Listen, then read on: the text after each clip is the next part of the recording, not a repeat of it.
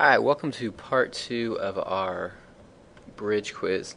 Part 2, what we're going to be doing is setting up a current question index variable and basically displaying the questions as well as pictures for our questions.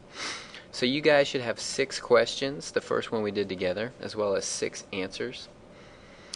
So what we need to do next is go to built-in definition and let's add a variable. This variable is going to be current question index, and we're going to go to built-in and math and grab the number block, and let's set that at 1. Once we have that set up, let's go to my blocks in screen 1 and get the one that says when screen 1 is initialized, do this. So we want to set the question label.text. So let's go to question label, set question label.text to, and we want it to select a list item. So under built-in and lists, you want to get the one that says call select list item. And the list that we want it to choose from is our one that we've already set up. It'll be our question list. So under my blocks and my definitions, you want to select the one that says global question list, and let's take this block and do Control C, Control V, and it'll start with number 1. So when screen 1 initializes, it's going to set the question label to the first question in the question list. Next, we need to set up our iteration. What that means is going through the questions in the list. So we're going to start out by going to My Blocks and the Next button. And we want to set it up so that when we click the Next button, it'll do this. First thing we want it to do is go to the current question index. So we need to find that current question index.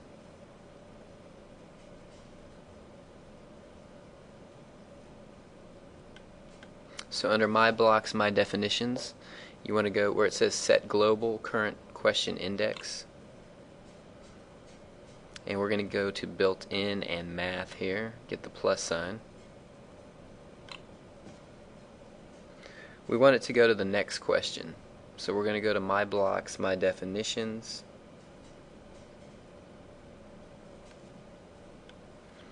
And you want to find the one that says Global Current Question Index, and we're going to add 1 to it. That way it'll go to the next question in the index. Alright, next thing we need to do is set the question label. So let's go to question label and find the one that says set question label text to, and we're going to get a list. So let's go to built-in lists and find the one that says call select list item. So when we click the next button, we're going to set the question label.text, and it's going to select a list item. That's going to be from our question list. So we can go to built-in My Definitions, question list, and we're going to set the index to global current question index. So under My Blocks, My Definitions, global current question index. And then we need to go to built-in and controls, and we're going to use an if test then do statement up at the top here. And this is for the length of our list. Basically, we need to have it so that as we're clicking the next button, it'll keep going in the quiz through the questions. So you want to set up the equal sign. So let's go to built-in math and grab that. And you want to go back to My Blocks and go to the My Definitions part. Select global current question index. So when this is equal to, and we're going to do built-in and under lists, where it says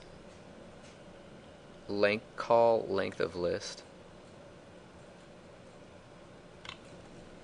and the length of the list is the question list. So my blocks, my definitions, global question list. So you want the current question index to equal the length of the list for the question list. That's letting it know the amount of questions. So whether you have 2 questions or 6 questions, the current question index will always equal that. And that tells this the number of items. Okay. Alright, so when that occurs, then we want it to do this. So it's going to set the global question index. So set global current question index, and let's put the number at 0. Alright, once we have that, we've got to add one more thing under the next button.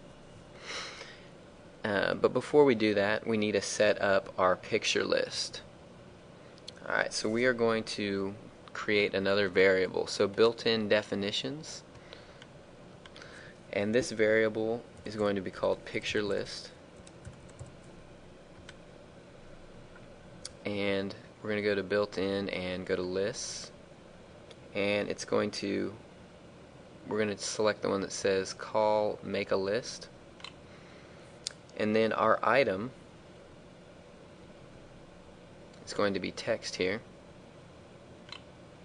And basically you need to stop right here and get pictures for each of your questions. Okay, so what you want to do is you want to go log into Moodle if you haven't already, and go down to the integrated project number 4, bridges and structures, and do list of longest bridges. And you can use these pictures here. So you'll right click on them, save image as, and you're going to be saving these in your Google App Inventor folder. Alright, and I've already started doing this. So you're going to go to the 506, go to your period, go to your folder, and you're going to go to the App Inventor folder and make a folder called Bridge Quiz. You can do that by clicking on the Create New Folder icon. And what I've done is I've named these 1, 2, 3, and 4, and they're all JPEGs. And then I also have one that's a PNG. We just can't see it because I'm saving these as JPEGs. And the reason we're naming them 1, 2, 3, and 4 is because on this list you have to spell specifically what the file name is called. So if it's called 1.jpg, you need to put 1 period JPG. And for some JPEGs, it's spelled JPEG, so you have to look in the folder. Okay? And then once you have those, you need to go to your main page here, and under media here you need to click add, and you're going to add each one of these. Okay, so I've got 5 currently. I need one more, and I'm actually going to use one picture for 2 of them. But what you need to do in the list is you need to type those out in the list. So just go to built-in text and then just continue to name them. And what I would do is just rename them 1, 2, 3, 4, 5, and 6. That way it works for each of them. So I'm going to pause the video and continue doing that. Okay, so once you've uploaded all 6 of those, your list for the picture list should look something like this. And if you notice right here on my 5th one, it's not a JPEG, it's a PNG file. So I had to put 5.png to put that and make that come up. Okay, and we're going to get it so that you guys will have them all visible. Now the last thing we need to do is under our next button here, we've got to add, we've got to make our pictures show up when we click the next button. So we're going to go to My Blocks, and we're going to go to Image 1 here. and we're going to set the image 1 picture 2, and we're going to go to built-in list, and it's going to be select list item,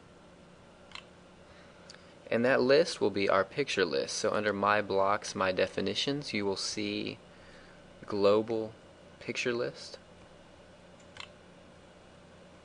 and under index you're going to select global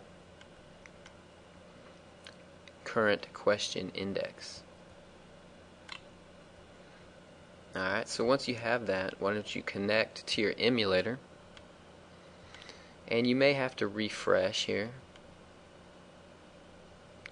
maybe not. So when I click next, as I go through these, you can see that my pictures are coming up. This one isn't, because I actually have only uploaded 5 pictures instead of 6. I never uploaded my 6th picture.